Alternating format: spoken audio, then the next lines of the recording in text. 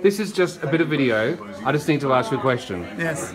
David, tonight, you heard Keith McCartan say all his memories as to why he loved being part of 5MU. He waxed lyrical. He praised you. Wonderful. You never said it to your face at the time, though. None of them sucked in those days as well as they did tonight. Anyway. Is that just humans, or is there something... No, they were good sucks tonight.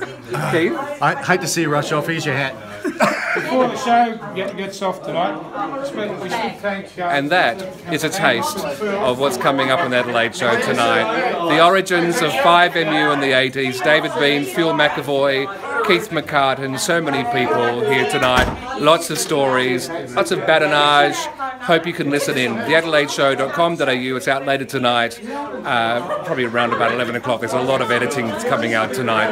Hope you enjoy it. Relive a little slice of South Australian history, not just focused on Murray Bridge, but the battle of a small business to make ends meet in a tough market. And there's Di kissing. There's Phil and Di. That was Phil and Di having a kiss. One more kiss. Phil and Di. Lots of people heard them back on the day on 5MU. Keith, were you ever with Keith? Oh yes, all the time. I meant as radio presenters. Yes.